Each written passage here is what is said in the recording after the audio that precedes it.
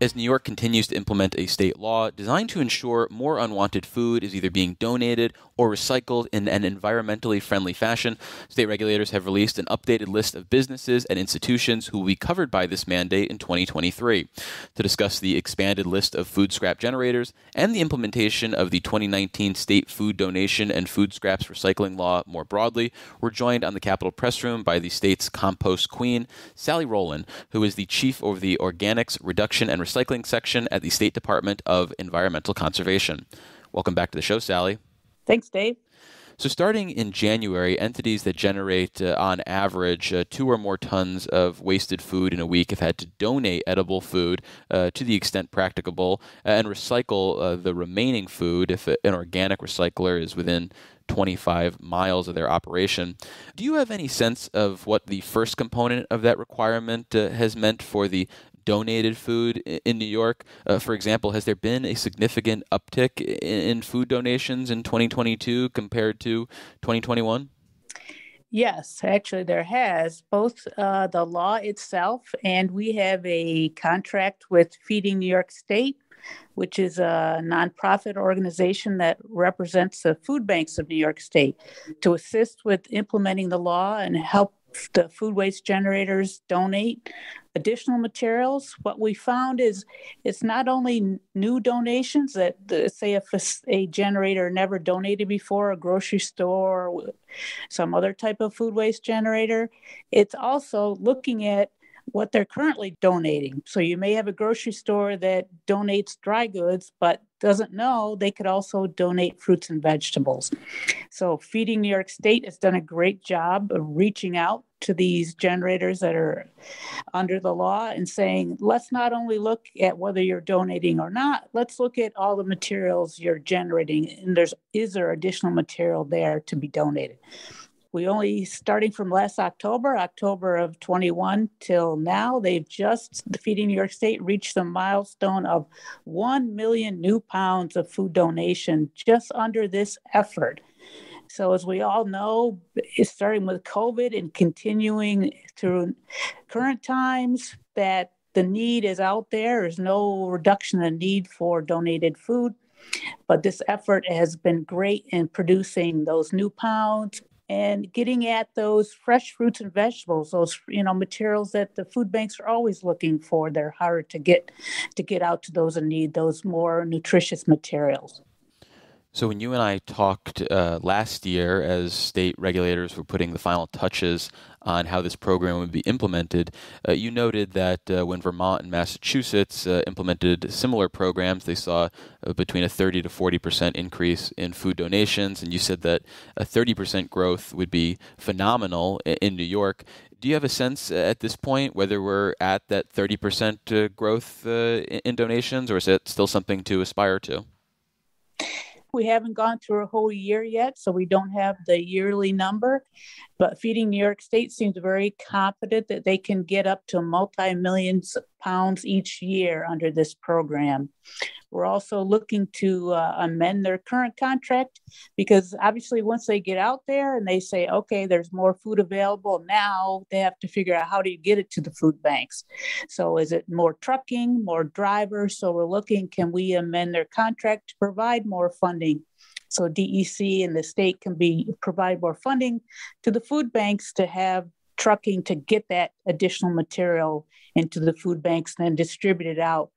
One other thing we're looking at is not everything has to go to a large food bank. It can go directly from a grocery store or restaurant to a local provider like a soup kitchen or food pantry. Mm-hmm. So is there a way we can help fund local transport, just a van or something like that for local transport and pickup? And what about the second component of the food donation and recycling law? Has there been a significant increase in food that's ending up at, say, composting facilities or anaerobic digesters? I think it's coming slowly, which is to be expected because it takes a while. Obviously, if you're going to build a facility, it's siting and permitting and financing, all that doesn't happen overnight. We have had a few new facilities come online in the last year, have come through and get approval from DEC. And a lot of interest in the state. We've talked to a number of companies, but it's going to be a process. It's going to take a number of years, I think, to get a much more capacity online to make this a much more amenable to be doing. One thing we are seeing is very interesting is obviously the food scraps law affects the large generators, but we're seeing a lot of interest on the residential side too, even though they're not affected by the law. People want to do the right thing. So we're seeing local drop-offs for food scraps, and that helps to sustain facilities too, because the more material, obviously they can process, the easier it is for them to handle the cost of getting a facility and keeping a facility operating. And when you're talking about the permitting process and launching of new facilities, you're speaking about the, I guess, infrastructure across the state of organic recyclers that has become more of, I guess, an attractive industry to get into in light of the requirement that the state has, that basically if there is one of these facilities, like a composting facility or an anaerobic digester within 25 miles, you have to use them. So the idea that there's this a market that's waiting to be tapped is something that's attractive and maybe promoting the growth of these recyclers moving forward. Definitely. If you think of it from a facility standpoint, if you're going to start a compost facility or expand a compost facility, you need to know that that material you're going to take in is available. So you need to know those food scraps are out there. So the law provides that incentive to say, look, these material has to be recycled, because obviously you're going to make it costs you money. It's an investment to have, design and set up your facility. So you need to know that material's there. So this is kind of that spark. The law gives that spark to say, here, we're trying to generate that resource, a separated food scrap from the rest of the waste stream, that then that entity, that recycler, the compost facility could say, okay, now I have new sources of input to my facility to make a product.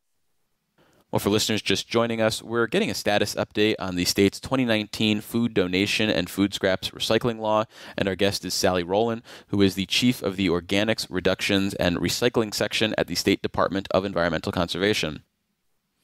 And is this something that's really just trying to attract private entities to develop organic recyclers, or is there a possibility that we might see more municipalities get in the business of opening food recyclers and composting facilities? I mean, is there a chance for local governments to say, hey, I could make money off this and I want to do this? Oh, I think you're exactly right. I think it's going to be a combination of both, and it's going to be might be publicly owned and privately run, which happens. We really see that across the board in solid waste management. But yeah, there is a lot of municipalities that run yard waste composting facilities, and converting those to accept some food scraps is certainly a way to go. It's a great thing for municipality to provide that service for the local businesses, as well as having a compost product they can sell. Bethlehem, a local one to the Albany area, the town of Bethlehem does that. So they're one who started with the yard waste compost facility and now accepts food scraps as well. So as you evaluate the development of new organic recyclers across New York, is there going to be any sort of judging about whether we need additional incentives or whether we need to change the overview, like permitting process, or are you happy with the pace so far? We're always, looking at what are the obstacles for more development of organics recycling. On the regulatory front, we revised the solid waste regulations dealing with organics recycling back in 2017, so it wasn't too long ago. So we think they're pretty good. There are both exemptions and registrations, which is kind of an in-between, and permitting requirements. So there's a registration for a fairly good-sized food scrap. So it's just a very simple process. On the grant side, municipal, we do municipal grants for recycling facilities, including organic. So we're trying to advertise that those are available. We feel we're in a pretty good place right now to support these activities. So it's my understanding that 231 additional entities are going to qualify as food scrap generators covered by this law in 2023. How does that compare to the total number covered now? And what is it about these 200 plus businesses and institutions that gets them onto the list for next year? That adds to about 20% to what the current list is. Okay. And it is based on employee count. What we do every year is we look at a national Hoovers, which is a national database of business information for businesses, and it has an employee number. So every year we reevaluate data from them to see, and then use a calculation of how that equates to waste generation. So obviously this year, those 200 had enough employee count that brought them under the umbrella of the law. So if you wanted to cover more entities, maybe ones that produce less than 2 tons of food a week on average, is that something DEC could do unilaterally through writing new regs, or would you need a new version of the law with like a lower threshold in order to cover more entities? We would need a newer version of the law. Yeah, the law itself sets out that number. So in order for us, we can't do it without a change to the law.